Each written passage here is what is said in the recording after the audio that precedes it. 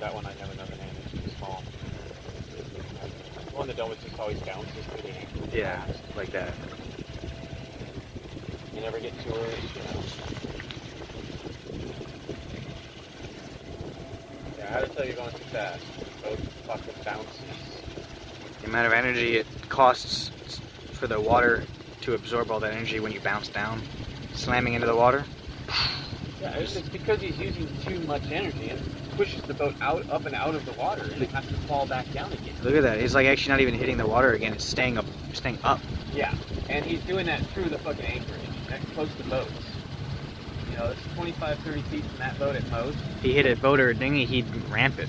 Just Yeah. because the front of his boat's up. It then stays up. Ooh, swing that to the left. Got a catamaran about to hit a fucking dinghy. Ooh, are they gonna hit? Are they gonna hit it? Almost. Weird. That's pretty bad when you gotta tell a sailboat to slow down.